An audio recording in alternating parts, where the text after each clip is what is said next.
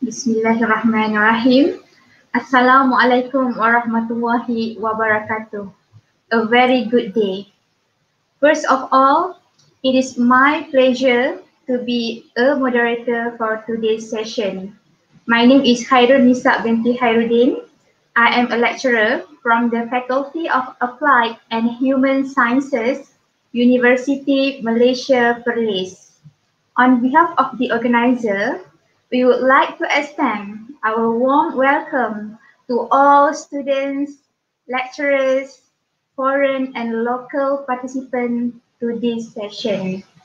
Today's webinar is organized by the Faculty of Applied and Human Sciences UNIMAP in order to expose the undergraduate students to do their research for final year project paper. Ladies and gentlemen, today's topic is the most crucial part in research. As a researcher, we start our research by identifying research problem. Syed Hussein Al-Attas, a prominent scholar in sociology, he stated that it is the nature of the problem which determines the method of the study. My mentor said to me, the value of any thesis is really encapsulated in 2 pages. 1 page on the problem statement and 1 page on the conclusion. Ladies and gentlemen, to begin with, I would like to invite Dean of the Faculty of Applied and Human Sciences UNIMAP, Associate Professor Ku Halim bin Ku Arifin to deliver his welcome speech. So Prof, please welcome. Assalamualaikum warahmatullahi wabarakatuh. Salam sejahtera to all students, final year students, and also participants joining this lecture this afternoon. I would like to thank you to Dr. Shahidan and also Dr. Karunisa for organizing this lecture series this afternoon, and also to Professor Aminul Islam will be your instructor or be your lecturer this afternoon. They will deliver to you the very important topics, so that by having this topic this afternoon, hopefully all final year students, all FYP students have benefits, have information, have an idea and also knowledge to begin or to continue your writing on the final year projects. For final year student, for FYP student, inshallah, I really hope that you put an effort to follow this lecture and try to gain as much as you can knowledge from Prof. Aminul today. And also, if you have any difficulties, if you have any question, please don't hesitate to further the question to Prof. Aminul, hoping that at the end of the day, our lecture this afternoon is benefits to all of you. Thank you very much, Dr. Aminul, Prof. Aminul, Dr. Karunisa, Dr. Shahidan, and also to all of you joining us this afternoon. Assalamualaikum.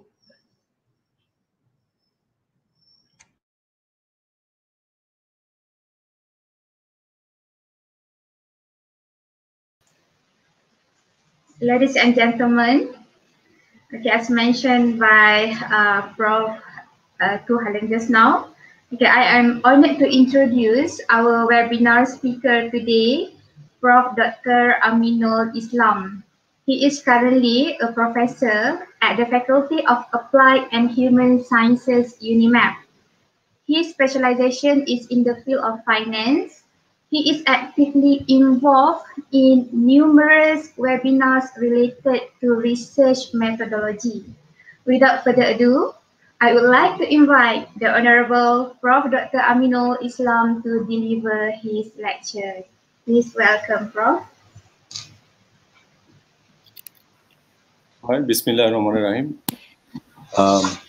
Assalamu alaikum rahmatullahi wa barakatuh. First of all, I would like to thank our Honorable Dean, Professor Kualim Kuarifin, for saying few words to this webinar. It was very nice of him. He had a meeting, and then again he took a short break and joined us for a short while. And then I would like to also thank the organizers, especially Dr. Khairun Nisa and Dr. Shahidan, for organizing this event and giving us the opportunity, or giving me the opportunity to share some of my learnings with you all, those of you attending. As I understood that there will be also participants from a few other countries, many other countries. I used to have participants from more than 30 countries in most of my webinars. So those of you who are in the morning, so good morning and good afternoon, good evening, according to your time, all right? Today's session is very special in the sense that the talk would be catered to the beginners, right? To the beginners. That's how you put the word research problem and introduction, okay? So it's basically geared to students doing undergraduate or postgraduate studies, or even doing PhD at the beginning. Okay, for them is going to be very useful, inshallah. Let me introduce with you also the other person. Basically, you have Dr. Khairun Nisa as moderator, and then we have also got Brother Maruf Hassan, who is our PhD scholar of Universiti Malaysia Perlis, and he's working as an assistant professor at University, Daffodil International University, Bangladesh. All right, thank you, Brother Maruf and Dr. Nisa. Let me explain to you brief of the session, how we are going to conduct it today. I'm going to discuss on research problem for you. And after that, we'll give you the link towards the end of the session. So we can accommodate 7 students at a time. You can come on the screen. So we'll share the link with you. With that link, you will come to the screen. And if you have any question, basically, you will come to the screen and you will ask question live. Besides that, if you feel shy of coming to the screen and asking question, you can always put the question on the chat box where you are now saying good afternoon and all that. You can put your question there. And Dr. Khairun Nisa will take up this question, and she will put forward to me after the session, after the deliberation. Then we'll have question and answer sessions. So give me a few seconds to share my screen with you.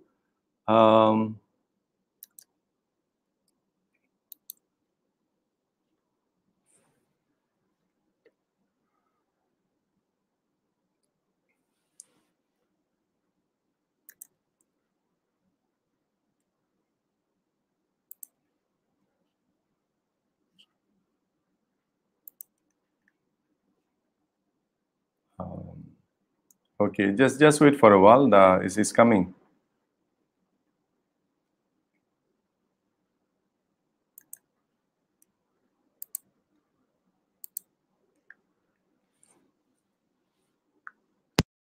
Can you see my screen now, Brother Maruf? Is it on now?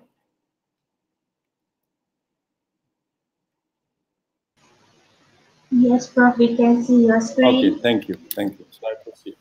All right, so that is the title for today's talk, Research Problem and Introduction. That's how we have decided, okay, introducing a very important topic for research. Albert Einstein, he said the formulation of the problem is often more essential than its solution, okay, because the solution is dependent on the problem that we have identified. And I always give simple example for understanding of the issue.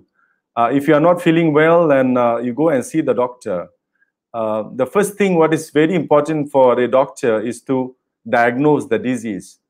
If he has diagnosed the disease correctly, then he will give you or prescribe you the right medicine. If the doctor is wrong in diagnosing the disease, then he will end up giving you the wrong medication, and rather than you are getting healthy, he will suffer more with the disease, okay? So even in research, it all starts with formulation, identification, definition, and formulation of research problem. Okay, if we define it correctly, then the rest of the processes would follow suit. Research is basically a voice of journey, a voice of discovery and attitude and experience, a method of critical thinking, or a careful inquiry of, in seeking facts from principles. This is something I really love, the definition of research. Research is a voice of discovery. It is a journey. For an example, if you are traveling somewhere, we simply do not get up and we start traveling, right? So before we travel, we got to plan many things. We got to decide how are we going to do the journey, right? Is it going to be by flying? Are we going to take a bus? We are going to take a train? We are going to drive by ourselves? We are riding a bike? But there are so many different methods are there. We have to decide on one. In research, is also like that. We have many different methods available. Quantitative method, qualitative method. We have different research design. We talk about reporting, predictive, exploratory, explanatory, descriptive, all kind of research design also there. So depending on the kind of journey, we decide what kind of mode of journey we are going to take. It's the same for research. Depending on the problem that we have identified, we will decide what kind of method we are going to take it. That's how it is. So before you even start the journey, before night, what we may do is we may pack our luggage and baggage, right? Depending on how long the journey is going to be, and depending on how long we are going to stay in the place. So depending on that, we prepare our luggage. We take our clothes, some food, some medicine, whatever, all that we take. In research, it's also like that. You cannot start a research just, I want to do a research and you just start. It's not like that. We have to also pack up certain things before we start our research journey. Possibly, we have to brush up our English language because most of the papers are written in English. That is also part of packaging, okay? Possibly, we may have to read certain information you have to collect and go through, review it before we decide on our journey, research journey. Like before we travel, we do little, information collection. If you go by flight, what are the things I have to go through? If I go by bus, then I have to buy a ticket and what I have to take it with me, how long is going to take. If I drive, then what are the ways we are going? I have to make sure my car is fit. I am fit to drive the car. The car has the fuel and all sort of things that we look at, It's very important. So in a research, it is a journey. That's the definition I say I love, because it is similar to a journey. You have to plan earlier. And when you start a journey, on the journey, there many things can happen. You may fall in accident. You may get into traffic jam. You may see certain things, beside while you are journeying, right and left and in front and back. You can see many things happening. In the research also, that will happen. You see the society, you see the people, you meet students, you meet researchers, you meet your academics, and you see many different things and different kind of idea comes in. And from there, you have to work out your journey in a research, okay? Now, in a bookish definition, it will say research is an art of scientific investigation. So you are scientific and systematic search for pertinent information for a specific topic, okay? This is more precise and very good comprehensive definition of research. So we say research is an organized, objective, systematic process to study a particular problem that needs a solution. So this is where we have to be very careful, okay? So we have to have a problem in hand first. We have to identify a problem, the problem that is troubling the society or industry, a problem that become a concern for industry or society or a nation or the world at large. So there's something got to be there, So based on that problem, then we follow through and we have to follow organized, systematic and objective process to find a solution to that problem. I will again explain a bit more afterwards. So research is basically, we define that we are searching again, like research, searching again. Research is basically to search for new idea. Research is basically to search for new answers to an old question, right? As we look at now, COVID-19, this kind of virus is not first in the world. We had it before, and now yet we have new COVID. But the question is old. We used to have that kind of virus before, but we don't have any medication until now for it, right? The vaccination is underway. All right. So, and then we also question existing answer to a question and search for new answers. There could be some answers available to a question, but that question may not be sufficient. And you've got to do research to find out the answers, new answers for the question. We have many illness now, right, with people. And some answers of those illness is there. But sometimes we see that those medication are not enough and we need new medicines there. For example, if you look at gastritis, those people have gastritis. And now we are on the 5th generation of medicine, esomeprazole, that people use. But before that, they have omeprazole and pantoprazole. There are many different generations are there. So the gastritis problems are there, answers are there, but still that answer is not enough. So you got to find new medication to solve that problem. So that's what we're saying. We are doing research to question the existing answer, and then we are finding new answers to the existing question. Why we do research? We do research because social realities evolve and change. The society is going through tremendous changes, right? We see the way we live, the way we eat, the way we talk to people, the way we work in the office keep changing. And with COVID-19, things have dramatically changed, right? Most of us, we are attending class online. Like now, I'm giving lecture online with the webinar. If COVID was not there, we would have got it physically, right? So those things are changing. We are attending online classes, doing assignment online, doing final exam, midterm exam online. Those were unthinkable 5 years before, even 1 year back, okay? And there are many things. I'll just give you an example. The society, things are changing. Even if you look at divorce rate in many countries, including Malaysia, is about 35%. But at our father and mother time before, 30 years back, the divorce rate was like 5% or even 2-3%, So things are changing. And it has a lot of implication to the society.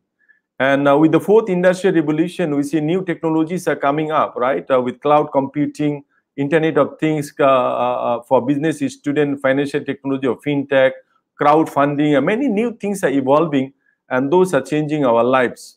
So when things change in the society, in the industry, in the nation or world, that will require definitely to conduct research so that we have findings, outcomes to solve those issues, okay? Because the ideas evolve and change. So research is done because even the ideas become obsolete, and you need new ideas to come in, and from ideas we continue to concept, and then we develop a new theory, okay? So ideas keep changing. The way we lead our life, especially now, you see, if you look at 20 years back, people to eat at home, more comfortable at home, But now you see, most people, they love to go out and having their dinner or lunch outside, okay? So when that happened, and then suddenly COVID came in. So what happened? Even you cannot go out, and you are not really, very used to cooking at home. So what do? You have now Food Panda. You just call them.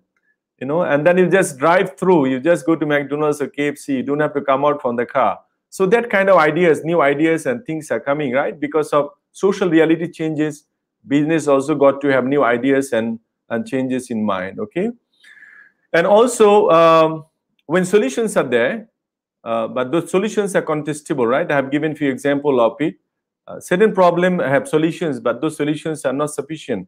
And those solutions become outdated. So we have to conduct research to come out with updated solutions to the existing problem.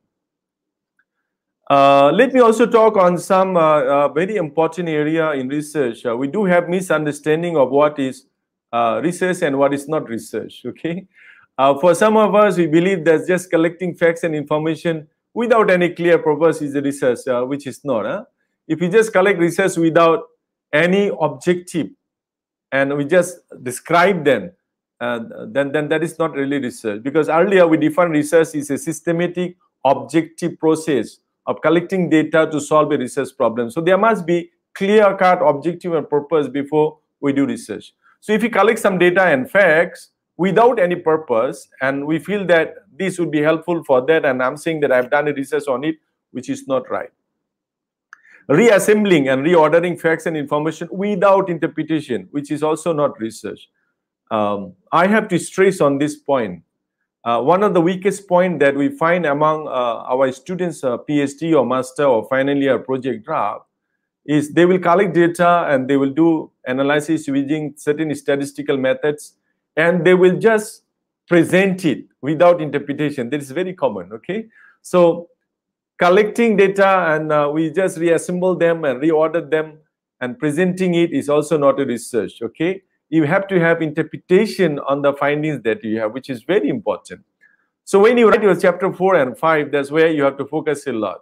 What a reader wants to see it, when you have information collected, facts collected, you analyze it with certain statistical method, we'd like to see how you interpret and contextualize it.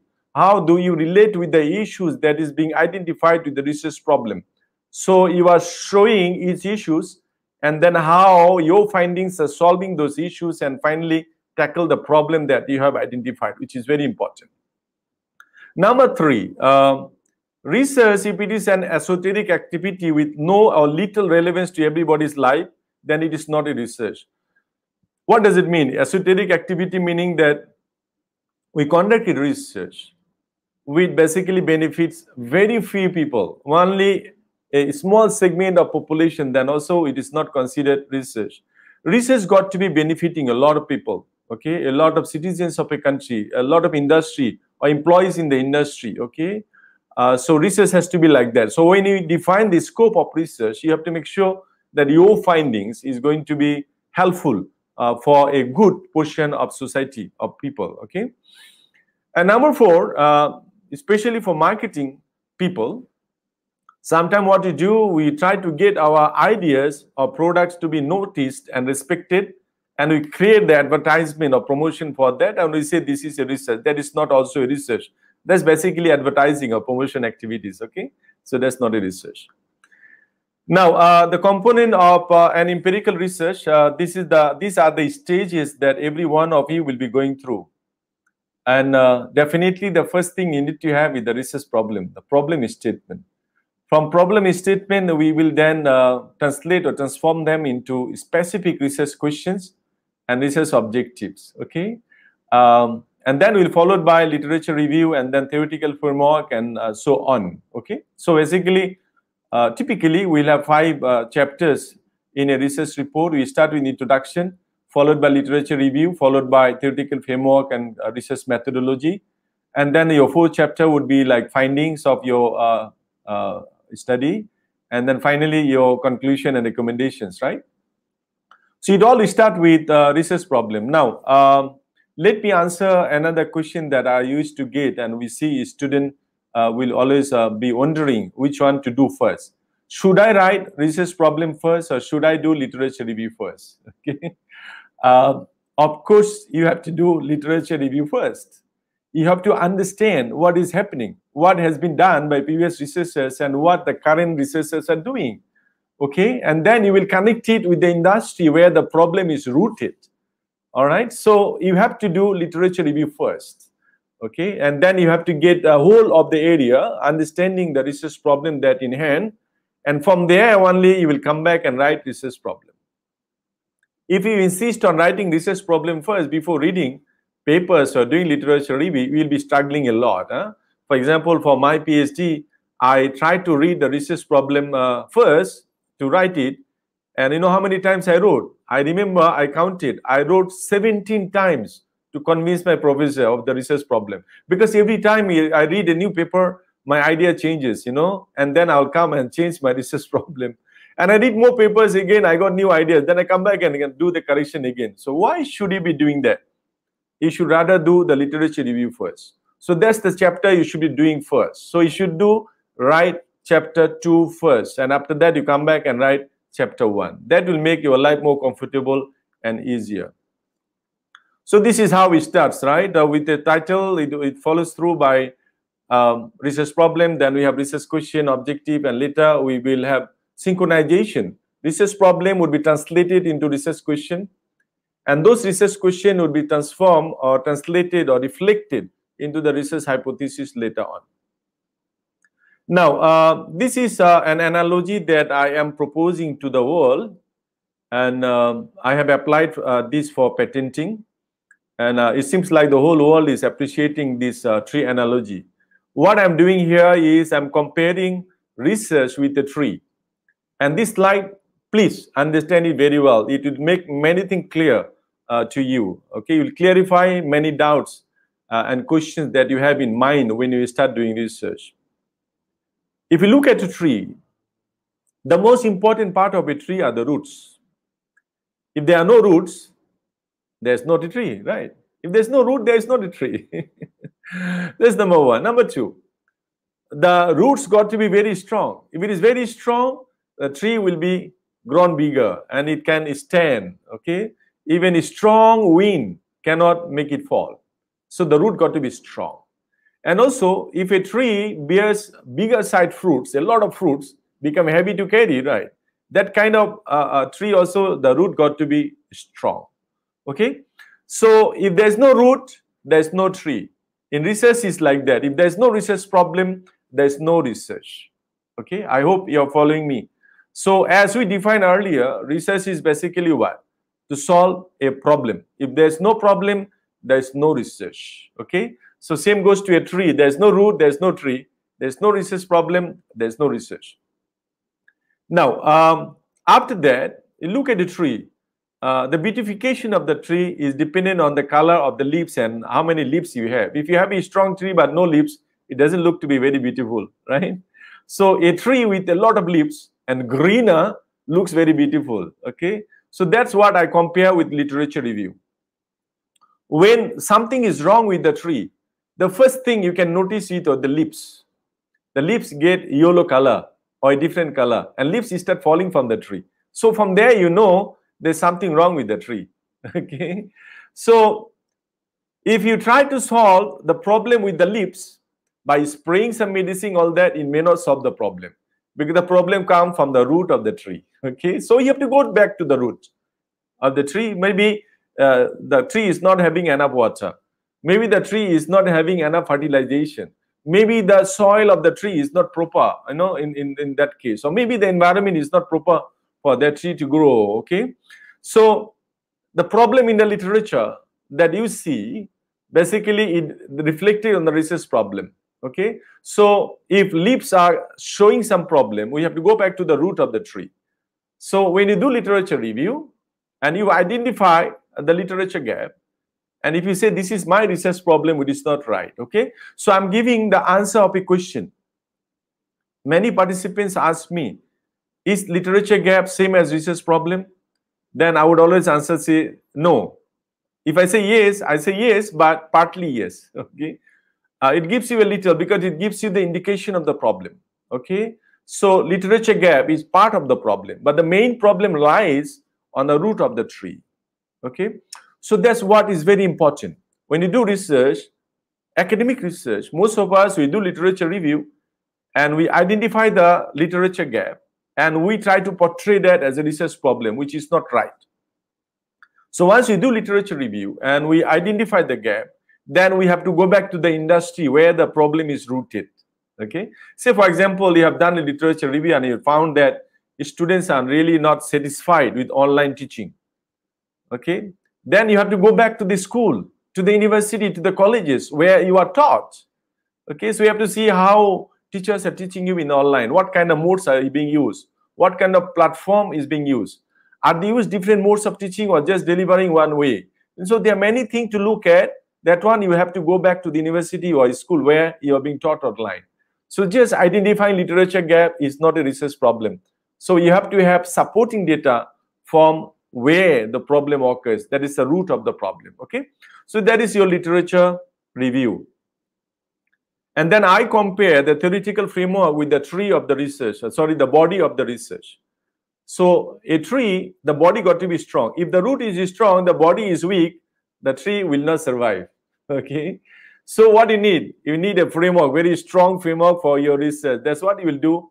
I hope in the next talk, we'll have theoretical framework talk series, and you will understand more on theoretical framework, inshallah. Okay, so theoretical framework become nucleus of your research. That become the body of the tree. And all research, especially social science, got to be underpinned or supported by certain theories. And I put the branches of a theory are the tree are the theories. Okay, so the branches of the trees are basically, you know, where you will have more leaves and the fruits to bear. So your branches got to be stronger. So you need a strong theory, or you need strong theories to support your theoretical framework. And then finally, we look at the outcome. Outcome of a research is same as the fruits of a tree. If you plant a tree and the tree doesn't give you any fruits, definitely you won't like it. You will just chop off the tree. Whether the tree is good or not, it is dependent on the fruits that you get. Possibly you want to get more fruits, you want to see bigger size fruits, you want to get nutritious fruits. So that's all are the outcomes of a tree that we plant. Now, in our research, basically the tree is already there. We will not start from zero. The tree is already there, because most of us, we do deductive research in social science. As we have theoretical framework, we collect data and all that, because we follow quantitative research design. Okay, so the fruits, basically the tree is there. The tree even gives the fruits, because everything that you do in social science research, you got to have citation references. Then the question would be, then how can I find something new? Okay, so what we want you to do is, we do not want you to produce apple from an orange tree, or we do not want you to produce orange from an apple tree. We want an apple tree from an apple from an apple tree, but maybe the apple size got to be bigger. With your new research, you find something, you extend the theory, or possibly you got more apple in a tree than compared to the other trees. Okay, so that is a contribution. Or possibly your tree, that apples are no more nutritious, more tasty, okay, compared to the other trees. That is also a contribution. In research would be like that. Okay, so once you have completed research, then we'd like to see something new. Something new is there. So maybe you validate a theory, or maybe you verify a theory, you extend a theory, you modify a theory, you integrate theories, like so those are things we can do in a research. And finally, your data should come from where? The data comes from the root of the problem. Okay, so that's what I have shown you. Data quality and robustness of analysis. Data comes from, or data should come from the root of the problem. If a tree is having problem, and if you see the leaves are getting yellowish, or the leaves are falling, you know something is wrong with the tree. So where do you go to collect the data to understand what is wrong? Definitely you go back to the root. So you give more water, you give more fertilizer and all that. So that's what I compare, that in research, the data quality, robustness of analysis, it should come from where the problem is rooted. So as I have given you an example, if something is wrong with online teaching, then we have to go back to the university and schools where you are being taught. Okay, that's the root of the problem. And you collect data from there and you do analysis. Okay, I hope with these slides there will be many doubts and confusions and misunderstanding would be clarified, inshallah. Now let us proceed to research problem. So what is a research problem? Research problem is an existing problem that requires solution. So basically, we have a problem and you are looking for a solution. Say, for example, in industry, it's common that there is a complaint of harassment by a senior officer. So there is a problem. Specific areas in organization that require improvement. So say, for example, an organization where the harassment is taking place, they do have policy, but still complaint is there. Okay, genuine complaints are there. So you have to do a research to come out with new policies so that the harassment can be stopped. Okay. Number 3, theoretical and conceptual issue that needs tightening up. What is meant by harassment? So there are many different kind of harassment there, right? Those of you are familiar with that. The harassment may not be only physical harassment. There could be many other way of harassing people. Okay. I know certain industry where bosses, once they find a beautiful staff, they will ask them to come in the office and they stop sitting and sitting. The person is not allowed to leave. Okay. That is also harassment, right? There is also harassment. So there are many kind of harassment definition there. So maybe you have to conduct a research to find out a true definition that is acceptable by everyone. Okay. So that is the theoretical issue that we can look at. Research question that basic researchers need to answer empirically. So now you are looking at, okay, the harassment is there, but does it affect the performance of organization? Does it affect the performance of the individuals? So now we are doing a research to see the impact of harassment on performance. So if we can prove by doing research that harassment does exist and it affects the performance of an organization, then people will take it very seriously. If it's not affecting the performance, then management may not take it seriously, right? So we may want to do research to see whether some issues are there and that is affecting the performance of an individual and organization. Now, so research problem is basically a definite or clear expression about an area of concern. So any area of concern is taken as a research problem. Number two, their conditions need to be improved upon. So we said that policies are there on harassment, but somehow the complaint is still coming. Okay, so we have to come out with some kind of improved policies and regulation to stop that. A difficulty to be eliminated. In industry, in society or in nation, the certain difficulties there got to be eliminated. Okay, so if you have to do a research to eliminate that kind of difficulty, then you have to do a research. Say, for example, in an organization, people find it not comfortable working. So it got something to do with the working environment of the organization. Maybe the peer relationship between employee, and bosses and all that. So you may have to do a research to come out with the policies so that that difficulty can be eliminated. As well as like, when the COVID started and we started with lockdown and we were barred to coming to the office, then how do we give you attendance? So we have now with the location detection technology, now even for example at Unimap, we give attendance using our handphone and computer from home. So that was a difficulty, we couldn't give attendance. So we eliminated that by coming out with attendance system using location detection technologies, all right? And the person who introduced it, definitely he had to do a lot of research to come out with that kind of solution and software, okay? And then the next one is a troubling question that exists in the scholarly literature and in theory. There are theories available, there are concepts available, but still those theories are not enough to solve the problem that we have. So we may do a research to answer those academic concerns that we have.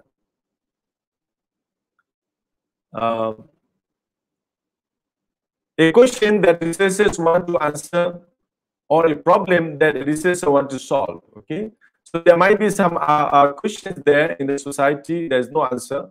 There could be a problem which exists, but there's no answer and researchers want to solve that. Okay, so from your own intuition and all that, which I'm going to discuss more later, you identify that certain problem is there, but certain problems are there, but answers are not there. So we are saying it is like research problem is like identification of a destination before undertaking a journey. So without a problem, research cannot proceed because there's nothing to proceed towards, right? That's what I said earlier. If you've got no root of a tree, there's no tree. So for research, there's no research problem. There's no research because there's no research. We cannot do anything if the problem is not identified and defined correctly. So according to Kellinger, a problem is an interrogative sentence or a statement that asks what relation exists between two or more variables. Okay, so now we are getting it straight now. We identify certain issues and then we will compare, we will test the relationship between issues or relationship between issues and the problem in hand. More precisely, we'll be learning the variables that you consider for a study. This is problem basically the dependent variable, and then we'll have issues, those will be independent variable. And we'll be testing the relationship between those to solve the problem that we have. So this problem is an area of concern where there is a gap in the knowledge base, okay, needed for professional practice to fill up that gap. So that's what I say. When you find literature gap, just finding literature gap is not enough. So we have to have a connection of literature gap with the practical problem, the contextual problem in that we see. The word was defined research problem as a situation in which we have no ready or successful response by instinct or by previous acquired habit. Okay, so we have to find something new, what to do. The solution can be found out only after an investigation. So problem is there, and somehow the situation is such, without any investigation, you cannot find an answer to this. There are many answers available. Definitely, there are many situations and that problem are there. We cannot handle that until we do investigation into that. For example, like if you find that certain organization turnover rate is very high, and when the turnover is very high, we know that it is very difficult for us to just by looking at it and solve it. By right, we have to investigate and find out what could be some of the reasons of doing that. Okay. There are many other definitions there which I leave it to you. We'll share the slides with you. This slide will be available in my YouTube channel, just beneath of my video. After 1 hour of the session, you can download the slides. It is going to be uploaded there for you. Now, what is important for researchers from the beginning? All of us will have this challenge, getting the right source of quality information. So getting the right kind of information and data. This is very common question among the students. So where do I get information? So if you read research papers, you will identify research gap. But how about the industrial problem? So for that, you may have to identify some other sources. Could be newspaper, could be magazine, could be some syndicated organization, even some government institution, organization, and ministries may have certain data. But there are ways of identifying research gap through 4 steps. Basically, it starts with intuition. Intuition is basically our subconscious mind, the way we have been brought up, the way we deal with people, the way we live in the society, family, the way we mix around with our friends in universities, all that. It will create some kind of thinking in our mind. From there, we can realize that certain problems are there. When you interact with your friends, when you interact with people in the society, you can observe that certain problems are there. That is the intuition. From there, you will get, and that will give you some kind of inquisitiveness in your mind of thinking what is wrong. There's going to be something wrong, and how should I solve that? So research start with that. Some intuition of getting some kind of feeling of some kind of problem. Okay. So once you have that, so that is basically idea. From ideas, what you do, we have to convert the ideas into researchable topic. So what you do, we go to the next stage.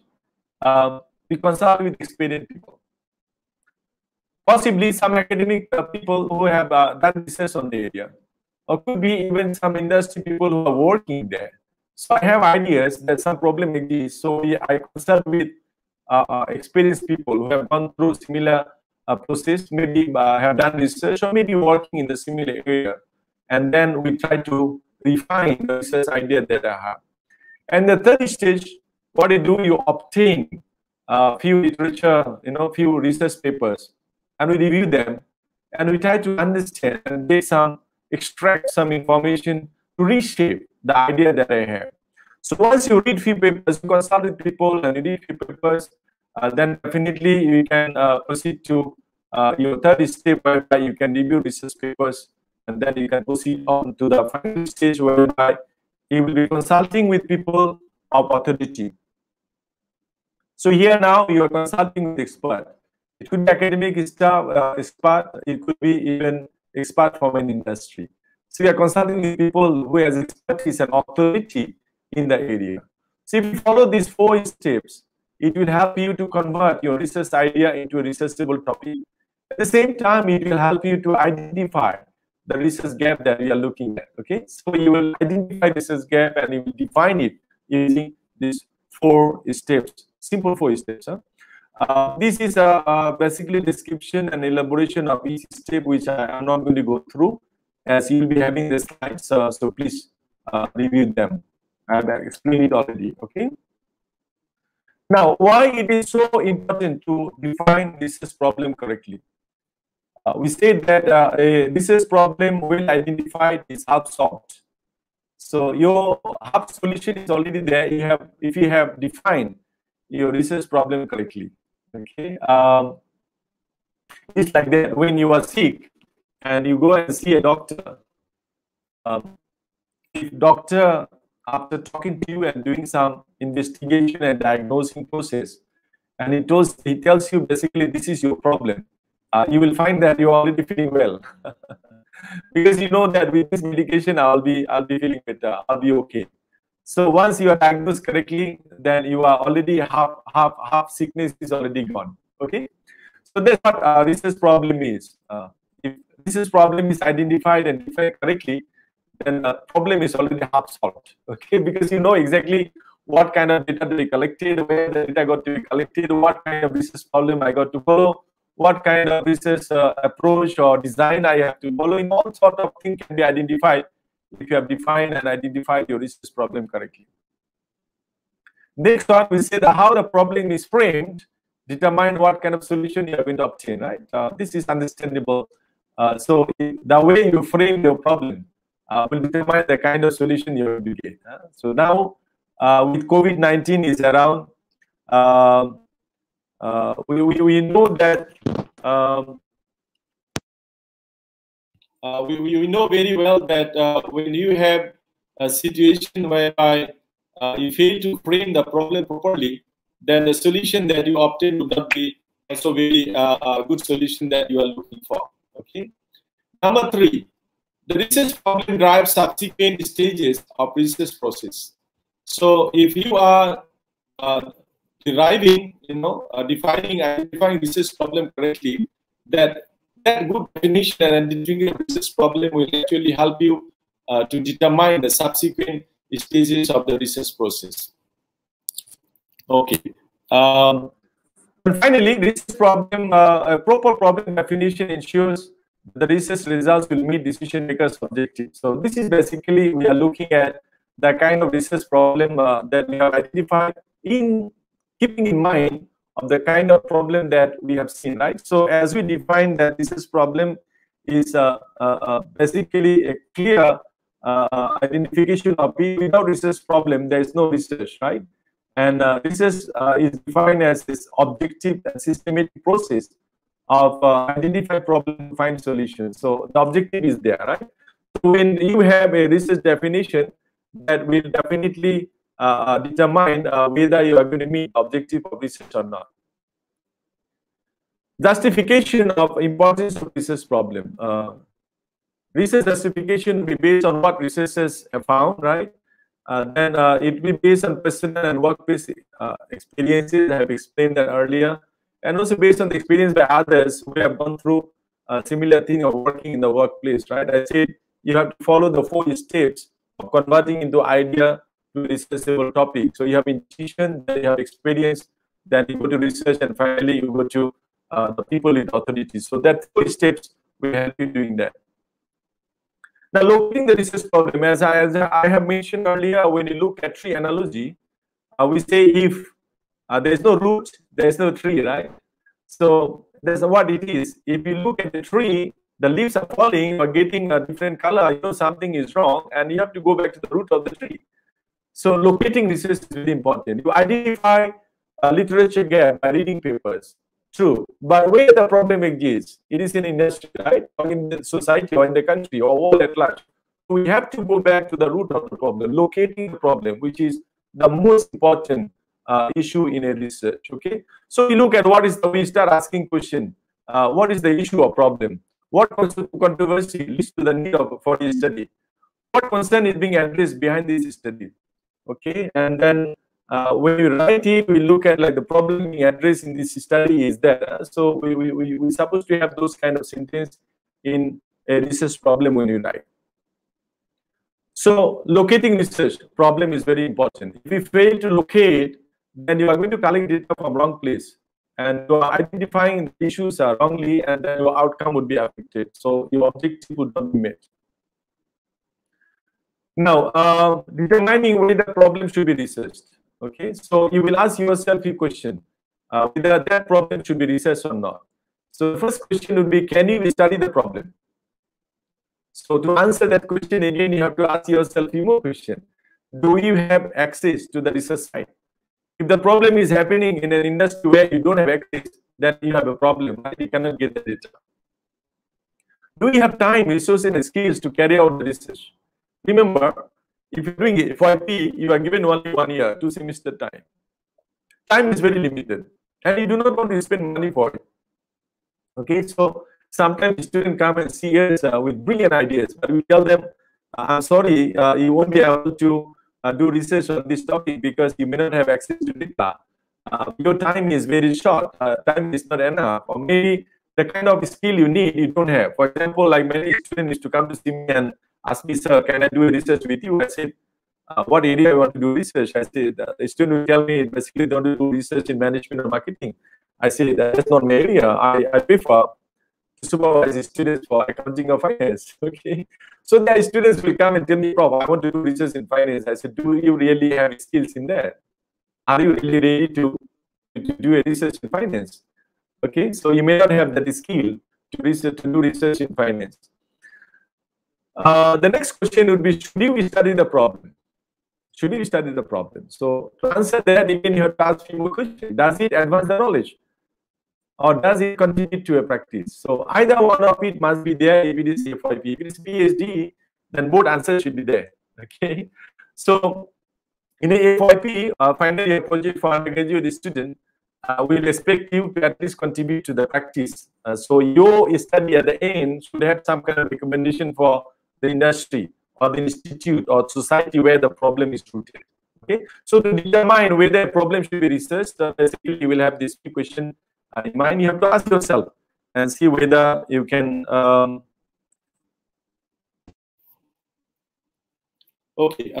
determining whether a problem should be researched. Okay, determining whether a problem should be researched. So again, you have a few more questions. Let's continue from earlier slide. Will you study to fill a gap or avoid in the existing literature? Will you study or replicate the past study but examine different participants and different research sites? Will you study to extend past research to examine the topic more thoroughly? So these kind of questions should be always there. So you have to keep on asking your question to yourself and see whether a problem should be researched. Now, after that, you have to continue to identify your audience, asking basically the question: who will profit from reading this study or reading our study? Okay, so is it for other researchers? Is it for practitioners, policymakers, or special population like parents or for family or educated different groups and different group of employees and all that? So you have to also, after identifying the location, you have to identify the audience, because when you are writing, it will have a lot of impact on your writing because you know what kind of audience you're going to have. So this is how a research study will flow. So your general topic, if you look at the title, is very general. And then when we narrow it down to research problem, we narrow it down a bit, and then we narrow it down a more bit, it becomes your purpose statement. Then finally, we become very specific, that become your research question. Okay, as I said earlier, this problem would be converted into few specific research questions. Okay, so once you answer those questions, your research problem should be solved. Answer research problem should be there. Okay. I've given an example, like topic, if it's distance learning topic, the research problem would be lack of students in the distance classes. The purpose is to study why students do not attend distance education classes. And this question will be very specific. Okay, does the use of web technology in the classroom deter students from enrolling into distance education class? So we're starting with very simple general topic, distance learning, and we end up with very specific research question. Okay, so all of you will do that. Once you have identified research problem, from there we'll go to specific and very specific and direct research questions. Now, how do you get started? When you have a topic and you started reading papers and you still find it difficult to study your research, so where do you get started? So how do you get started? So that question will be always there. So you should be getting started with a few questions like who, what, where, when, and why. These are the great tools for you to find out the relevant pertinent information for discussion. So who is basically, you are identifying who does the problem affect, right? Specific group, organization, or customer. And you will have a lot of bearings later. Okay, what are the boundaries of the problem? Organization, workflow, geographical, customer segment, and what is the issue? What is the impact of the issue? So you continue asking question and question. Today, research is not that simple. We got to be really very inquisitive. We have to keep asking questions and questions, all right? And that makes you inquisitive, and that gives you the kind of opportunity to collect more information and data for your research. When does the issue occur, and when does it need to be fixed? Basically, these all questions are normal questions for a doctor when you go and meet the doctor. If you are not healthy and you want to see a doctor, the doctor will ask a question like that, you know, where, what, why, and all sorts of questions in there. Why? Basically, he wants to understand what is the problem. So the research, when you want to define a research problem and start with the work, he will keep asking questions of when, what, why, and where, and all sorts of questions. That will give you some kind of answers that will let you start with the write-up. Okay? So this question basically will help you zero in on the specific issues and frame the issue statement. All right, so your research problem should be solvable. That is, it should take a reasonable amount of time to formulate, try, and deploy a potential solution. Now, this is very common when you start doing research. Now, I think you're already in V6, and many of you may not have started at all. Some of you may have read few papers and possibly started writing a bit. But I think most of you are with this situation, all right? I'm not sure what to do. So I think that's what you are going to start already, because supervisors will start following up only week 6 or 7, right? And then time goes by, you know that by this semester you have to complete chapter 1, 2, and 3. And possibly you have to have a draft question with you. So if you have not done anything, this is the kind of situation you are going to have. You are going to be stressed out, okay? So those of you who have started and already given chapter 2 to your supervisor, you have done a very good job. If you have not done it, it is already late for you to start. But later than never, you should start as soon as possible. Okay? So this kind of situation will be there. And in order to overcome, we do have some suggestions for you, right? I'll give you certain suggestions, like you should start asking questions of when, who, what, and where, and all those sort of questions. Now, in research, the intro, you start with the state of knowledge prior to your research and the problem, and you end up with the state of knowledge following your research and new questions. This is very important. Many of us, we feel that once I have completed our research, I have complete answers of the question, but may not be true. Once you solve a problem, you may raise more questions, and that is the best research actually. So you look at the current knowledge, and then you do a research and you solve a problem. And when you have a solution, you are raising more questions. All right. That's what happens with COVID and all that. Basically, there are many COVID there before Spanish flu and all that, and we had vaccination for it. But those people have done research. There is a question there. You know, if something come more advanced, like what is we are having now with COVID-19. It is taking so much mutation. Prof, sorry for interrupting. Yes. Sorry for interrupting. Students' comments. Please, they cannot hear your voice clearly. Can you hear me? Can you hear me? I think because of the internet connection, is that possible for us to restart so that we have more stable internet connection? Okay. I think my internet should be really. Internet is okay from our side. Maybe the student side may have some problem. So we can clearly listen everything.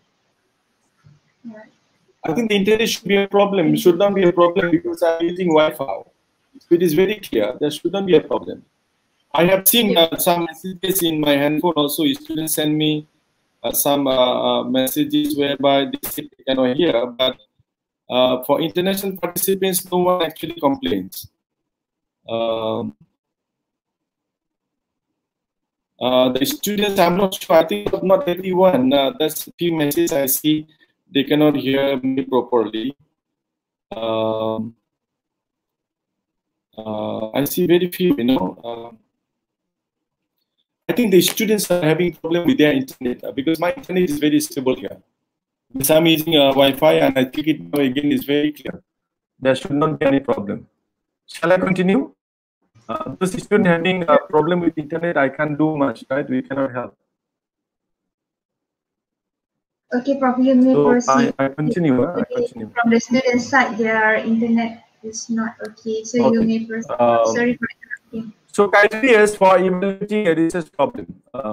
How do you make sure that your research problem is good?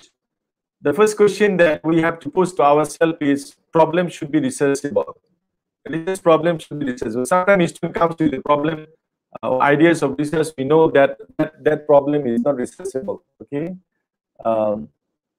whether that problem is important. We see problems are there, but whether it is important or not.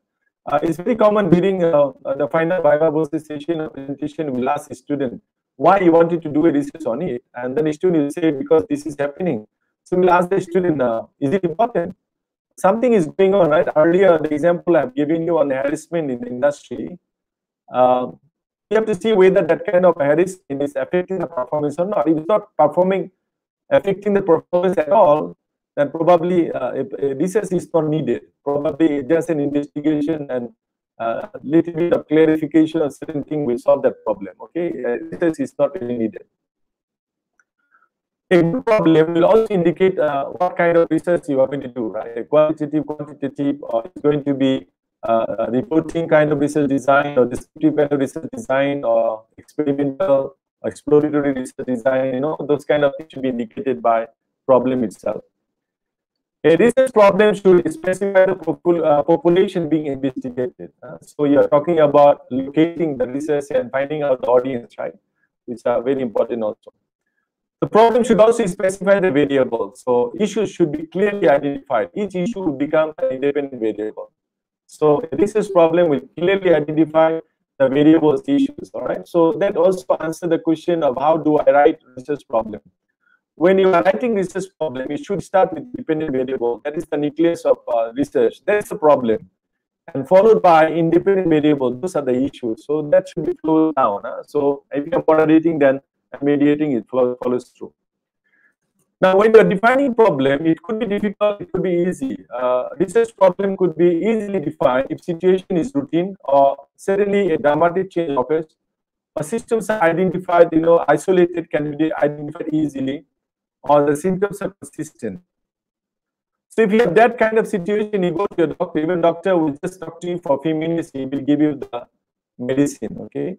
But a research question will be difficult to be defined if situation appears totally new, changes are very subtle, symptoms are scattered, and symptoms are ambiguous.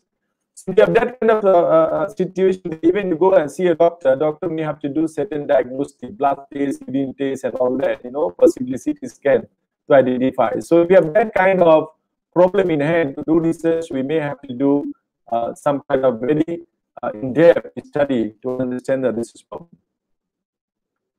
Now, sources of research problem are basically three. It comes from knowledge or theoretical gap. It comes from practical contextual issues, and it may also come from methodological issues. Now, let me show you how the gaps are identified in the knowledge. Possibly a theory is there, but the effectiveness of the theory is not tested. So we may undertake a research to test the effectiveness of a theory. Okay, we may want to test a theory or want to nullify a theory. There are theories there, but we know for sure this theory is not applicable to certain contexts. I always give example of famous economic theory, call it one price theory, whereby we argue that price of a commodity should be same at the different place at the same time. So we can test that and we can nullify that the theory is not applicable. Okay, even we have arbitrage theory. We do look at also in finance, right? We may have situation whereby we see a theory is there, but that theory is not enough, to solve the problem. So we can do research and we can propose some modification with the theory. We can even extend a theory. We see a theory is not enough, modification also not enough, so we need extension of a theory. So we add new variable to a theory. That can be also done. And we see the theories are there, but one theory is not enough to solve the research problem in hand. So what we do, we may integrate few theories together to solve the problem in hand. And even we may validate a theory. So we collect data, and with the statistical robustness and analysis and all that, we may validate theory. Theory has been tested positive, effective in Australia and some other countries, but it's not been validated in the case of Malaysia, say for example in the manufacturing industry or service industry. So you have to conduct research to validate the theory in the context of Malaysia. You may even verify a theory. Some theories, all theories are basically based on hypotheses and assumptions. So we may want to do a study to see whether that theory is true. Is it true? You know what the theory is propagating. So we may want to do a research and do that. So literature gap or knowledge gap or theoretical gap could be identified based on these criteria. When it comes to methodological issues, possibly we may have identified that those people have been adopting different kind of methodologies. Those are not really appropriate, and new methodology is expected. Then you can do a research and come out with a new methodology. You may have seen the new methodology has been proposed but not being tested in a different context. So you can even do a research and propose a new test the proposed methodology in new context. You may have seen in reading papers understood that research previously done, they use quantitative analysis or qualitative analysis, and you feel that these two separately cannot really help you. So what you do, you integrate. So it may be you propose a mixed method, qualitative and quantitative. You may even go for triangulation, qualitative, quantitative followed by qualitative. Okay, you may even go for triangulations. Okay. Even we can develop new instruments. Say, for example, a questionnaire has been developed and been used and tested in different industries, different countries, and we feel that that items being developed, instrument developed is not really good. So we can propose new instruments for a research. Okay, and also we may validate an instrument being tested and proposed and tested in different countries or different industry may not have been tested in the context of Malaysia or the industry that we talk about. So possibly, we may want to validate the instruments in the new context. Okay. I see that the students are complaining still on that they cannot hear me. I'm not sure what is wrong because I have been doing webinar many times and never got complaint. Brother Maruf, is it clear? Can you hear me? Is there a problem with live?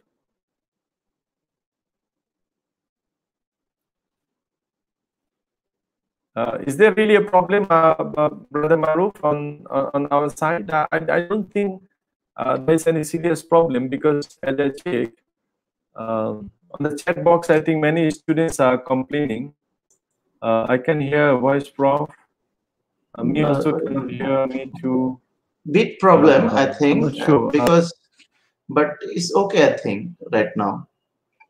Okay, so I think it never happens. I've never get no screen. I have taken out. Don't worry, I'm going to show you the screen.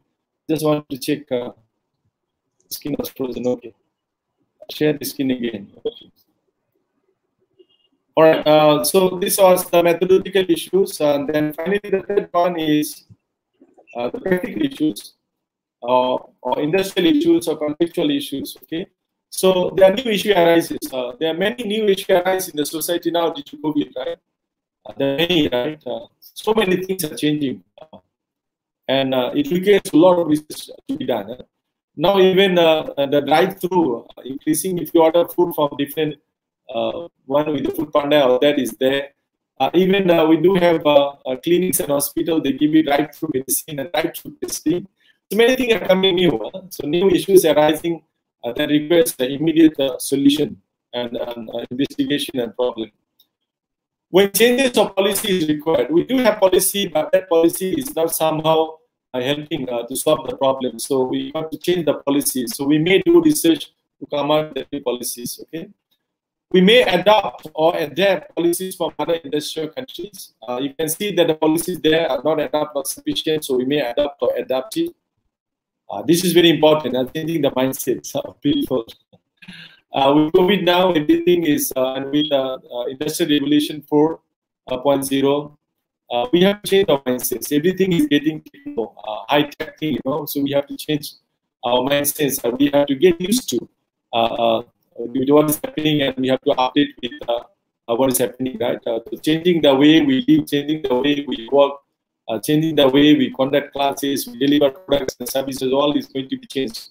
So we might need to do research to propose certain policy to change the mindsets of the people. Okay. And when you see a problem reoccurs, the problem was there and it was solved, and now again you see problem reoccur again. So in that case, possibly we have to do a new research to solve that problem again. Now, those of you, I think possibly if you cannot hear me, can you please go out and come in again? I think that will be clear, inshallah.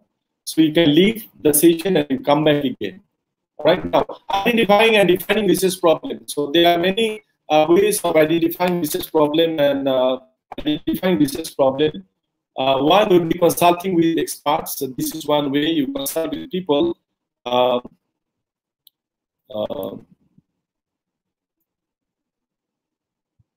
Okay, so you consult with experts and we get ideas on it.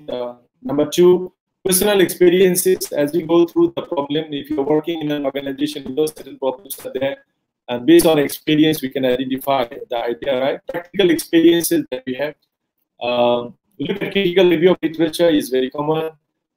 We can look at the folklores. We look at the society. Look at the industry. Look at the institute. Look at the people. The way they work. The way they talk. The way they do things. You know, the customs, the beliefs, the religion, and the languages, and all that. From there, we can find out some problems, and definitely that problem can be taken into research. Brainstorming, I think it's understandable. I don't explain that. Previous research also understandable. Existing theories understandable. Social issues. So I'm giving you many sources where actually you can look into, identify and define research problems. Okay, and then finally you expose to the field situation. Now, how do you define a research problem easily? So we propose certain steps for you to define the research problem. But then, while you are looking at the steps, please make sure you look at the left and right side I put. You have to observe the environment, you have to be curious, you have to be inquisitive. As first stage what you do, or step what you do, you outlines the areas of interest. So say for example, if you are doing research in management, there's so many different areas in management, which one I want to undertake. Is human resource management, then we have to identify, even under human resource management, there are many areas we have to identify, right? Outline the areas of research. Then from there, you choose a topic. And from there, you narrow down your topic. And from there, you identify the research problem. And then you identify the purpose of the study or research questions of the study, okay? So these are the 5 steps that we have basically to identify and define a research problem correctly. Now, the process of problem definition. So basically, we start with key symptoms that we see. First, we see a symptom. From there, we continue to isolate the symptom, you know, the problem from the problem. And then we write managerial decision, there is a research question or research objectives, right? We determine the unit of analysis. The unit of analysis is the unit that you are going to analyze, where the data is going to come from. If it is employee, then employee is the unit of analysis. If it is organization, organization is the unit of analysis, where you will be collecting data. And also you will collect the theories, okay, from the unit of analysis you identify. And then we continue to determine the relevant variables, the independent, dependent, moderating, mediating, whatever, those variables you have to identify, right? And followed by your research question, and you transform research questions into research hypotheses. Okay, the unit of analysis, that's what I was saying, is very important. Often we ask questions of the students, what is the unit of analysis? And they cannot really answer the simple question, okay? So unit of analysis is where your data come from, the unit that you analyze. So it could be individuals like customer and employee if your data coming from them. It could be household if the data coming from the house, right, or from family. It could be an organization if your data is coming from the organization. It could be your department, you know, sales, finance, human resource, marketing. You could have, if your data problem is in the department and data comes from that department, then your unit of analysis department, and so on. It could be geographical areas, it could be even objects. Okay, so in certain research, there are multi-level analysis also there. So you may have to use 2 different kind of unit of analysis in case your thesis is based on multi-level analysis. Now, this is very important. If you are your research problem is coming from individuals, and individuals are your independent analysis, then make sure when you choose a theory, you choose individual level theory. Okay? If your problem is affecting the organization and the data is coming from organization, then your theory should be organization level theory. Now, next question would be, student will ask me, how do I identify whether this is an individual level theory or organization level theory? In that case, what you have to do, you have to really go into deeper of the theories. All theories are proposed based on certain assumptions. So you have to look at assumptions. So from those assumptions, if you look at, you can easily identify whether this theory is an individual level theory or this theory is an organization level theory. Okay. This part I have to leave for next lectures. All right. So you will have a lecture on theoretical framework where we will talk about variables and hypotheses on that. Now, this is very important because when we have a research problem, we identify and define, then we have to be very proficient in transforming research objective or research problem into research questions. So you have one research problem, and then you identify two research questions. So relationship between issues and problem become your research question. So if you have 5 issues and research problem, or 5 independent variable and research problem is the dependent variable, then you will have 5 research questions. All right.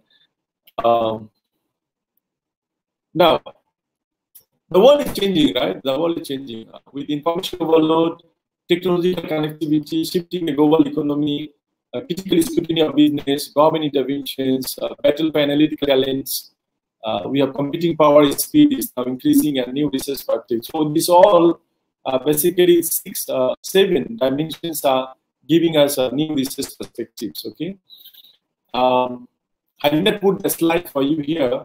There was a beautiful slide I forgot. It's about Nokia. I know in 2007, the Forbes magazine has run a report, giving the coverage story about Nokia, and they say they are the king in the market, forgetting that this king may not continue as a king.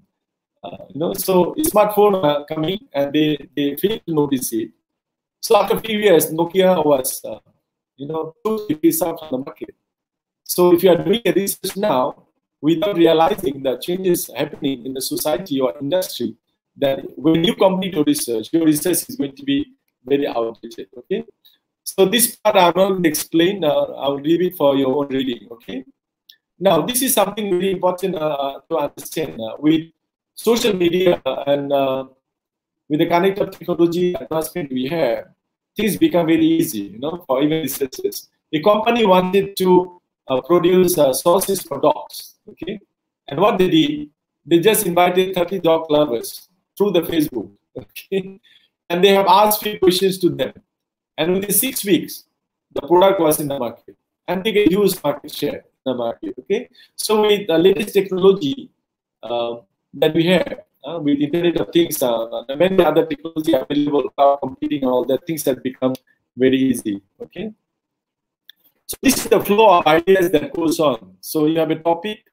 From a topic is very subject, general, and there we proceed to research problem, where the questions, concerns, and problem and troubles identified. Then we continue to justify the problem. Then we look at the deficiencies in the evidence, right? That's why I said you find the literature gap, and then you have to find some evidence from the industry where the problem is rooted.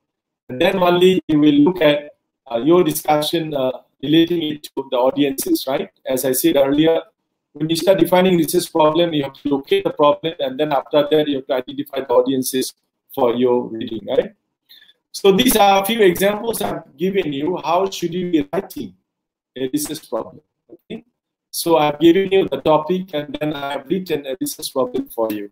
The slide will be available in my YouTube channel just beneath of the video after this session. You can download it and you can leave it how this is written. Okay, so I have given clear guideline on how to write a research problem. Okay, so we started the purpose, and this is the 3 research questions you can see. So your problem is identified was, say, for example, online education, and then from there we have 3 sub questions, basically translating the research problem into research questions. Now, this is another framework of how should you describe a research problem. Visa 2008, and Visa has basically presented from content, theme, knowledge type, and analysis level. So your research problem can be coming from all three or either one of these three levels. Okay. Now, this is something also new thing that I come up for you. Plotting the research problem into a template, okay, to make your life easier. Say, for example, this is a title of research: effect of human resource management, okay, factors on the organization performance of garbage industry, work safety as a moderator. Okay, so you have to always remember, looking at the title, your dependent variable here is the organization performance. So dependent variable become the main problem. Please remember. So if you are doing a research on it, and if I ask you what is your research problem, if you tell me human resource management, that it is wrong. Even this student, when I ask him, what is your research problem? He said human resource management. I say, no, what is your research problem? Human resource management. So this is very common. So your dependent variable is the research problem. Dependent variable is the research problem. And you have to have literature gap identified, and you have to have some data from the industry to establish the problem that you have. Okay, so I'm putting a plot for you, proposing a plot for you where you can plot the research problem, and then you identify the issues. So here the sub problem is human resource management, and under that he has 4 issues: recruitment and selection, training and development, performance appraisal, rewards and benefits. So you have 4 issues there. So those 4 issues become 4 independent variables. Okay, those 4 issues are 4 independent variables. And here's a moderating variable that is the sub problem number 2. So he is arguing that workplace safety will help improving, the relationship between independent and dependent. That's why he has that. But he got no methodological issues, but he has also identified some practical issues. So you are looking at 4 issues here. You look at labor unrest, dissatisfaction, labor strike, vandalism, employee turnover. So this is what you can do. You can plot your research problem into this template, and that will make it very easy for you to understand. This is another example. This is a real page thesis completed by one of our students from FYP. His title was Financial Risks, Business Risks, and Farm Value. Looking at the title, farm value is a dependent variable. So his main problem is the farm value. So for him, he has identified that in his country, the farm value has been declining. Okay, so the earnings and profitability has been declining, and that affects the farm value. So that is the main problem. What is causing the problem? He has identified issues: credit risks, liquidity risks, operational risks, solvency risks, and all that. So all issues that he has identified become independent variable. And how did he identify all those issues? Through literature review. Okay, through literature review. So the main problem is identified through literature as well from the industry. But issues are basically identified through literature review with the support of theories. Okay. And then this student has contextual problem also he has identified. You can see basically his contextual problem is poor management of risks. And here he is looking at other issues: high not performing loans, weak liquidity and management, high level of fraud, and weak internal control system and inadequate capital, right?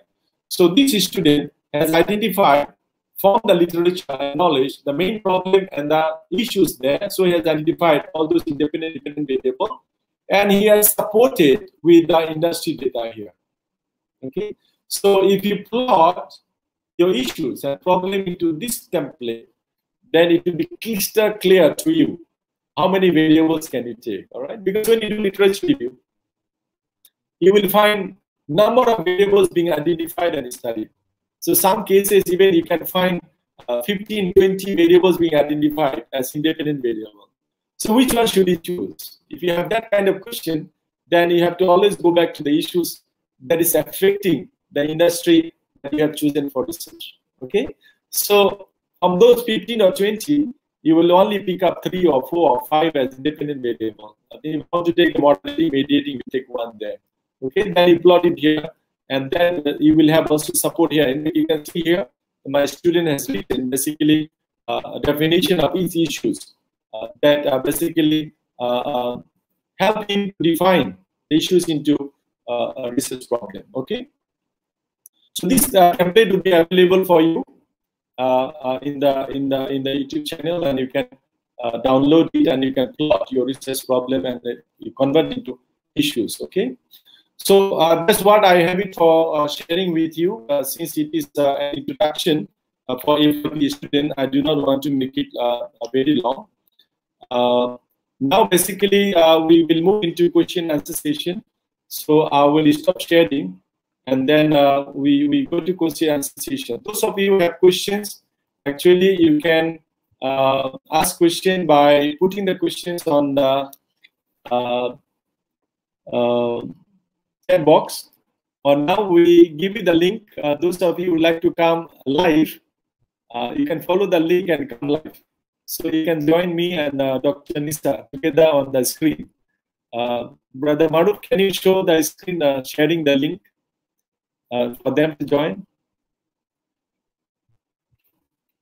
I'm not sure why a student cannot hear. I'm very confused today. Usually, student participants have never complained on whether they can hear or not, you know. But today it seems many students complain. Many students complain. Not sure why. Never happened before. Okay, you can follow this link. The link is there on the screen. If any one of you interested to join live, you can actually come now on live. You can follow the link and you can come live. Not sure whether you are interested to come live. Dr. Nisa, is there any question on the screen from participants? Really? So far, Prof, no question from the... You have to switch on, you have to unmute your microphone. Okay, Prof, can you hear me? Okay, you have unmute, but still you can. Okay. Can you hear me, Prof?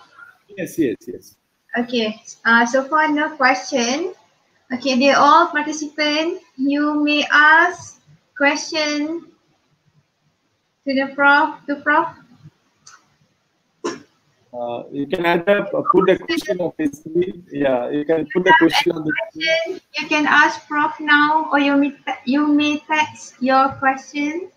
You may type your question.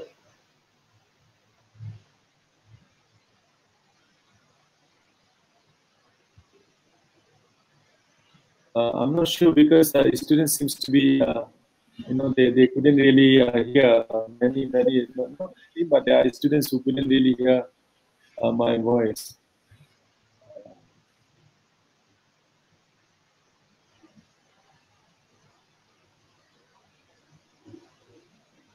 Open to all participants. If you have any question, you may ask now.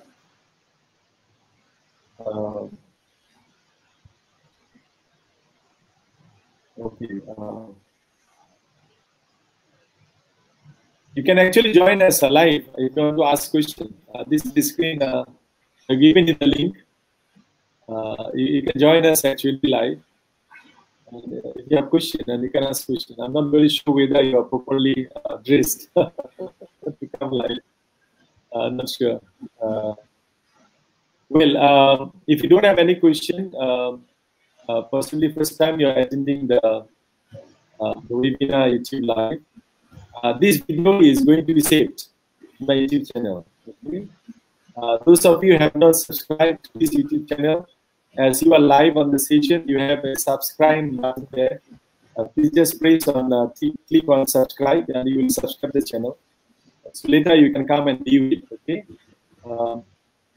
Brother Maru, can you run our link of our YouTube channel? So okay, you will share it there. Can you unmute your microphone? Then you can talk to us. Unmute your microphone.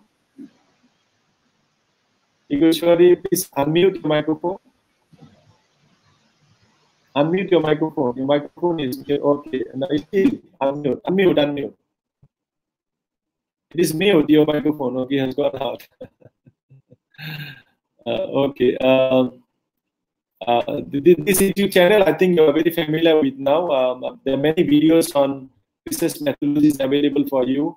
Research problem is there, systematic literature review is there, theoretical framework video is available there. Sampling video also available there. And also how you'd like to present your slides. Those videos also available for you there. So if most of you could not really hear me properly, then you have to go to YouTube channel and listen to it, okay? We are really sorry in case if you couldn't really hear me properly. But so far, this is first time I get complaint from participants that you cannot hear. We never had that kind of problem before in the live session. But again, technology could be, you know, always like that. Sometimes unexpected things can happen. So we apologize for that in case there was any inconvenience caused. Then we will strongly advise you go to my YouTube channel and then you listen to the video. Okay, Lena is there online. Can you unmute your microphone, Lena? Lena, can you unmute your microphone? Please click on the mute. Click on the mute.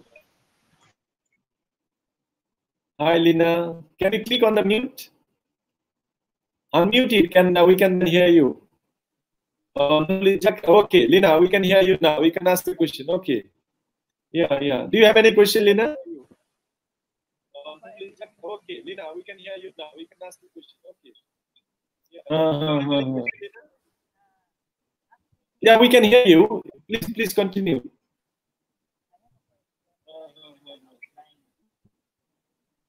Yeah, we can hear you. Please continue. Continue, Lord Lena. You can ask question. It's fine. We can hear you. Please. Continue, Lord Lena. You can ask question. It's fine. We can hear you. Please. Okay, we cannot hear Lena now.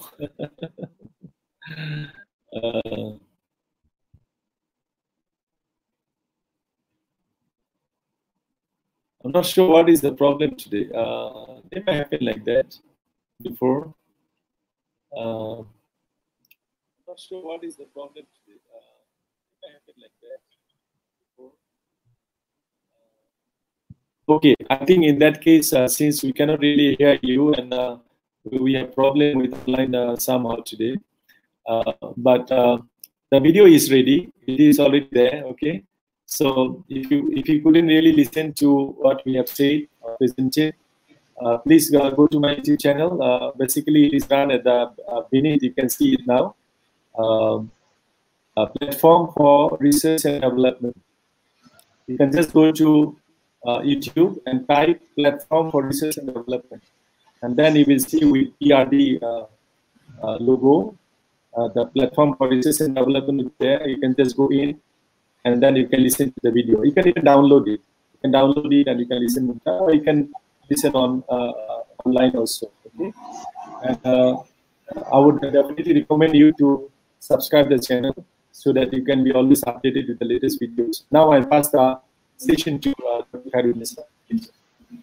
Okay, thank you very much, Prof, for giving such an insightful and informative lecture today. I like your analogy, tree analogy. If there is no root, no tree. If there is no research problem, so no research. I really like it, Prof. On behalf of the organizer, we are so sorry for the technical problem due to unstable internet connection. Hopefully this session, this insight sharing session will be beneficial for everyone. Before we end our session, I would like to recite a poem, but in bahasa. Tidur tak lena, hati gundah, ligat memikir tajuk kajian. Harusnya kita faham masalah, itulah separuh dari kejayaan. As of now, we come to the end of this session. Thank you very much, Prof. Thank you very much to all participants. Thank you very much for your participation. Hope to see you again. So that's all for today. We will end the session. Wassalamualaikum warahmatullahi wabarakatuh.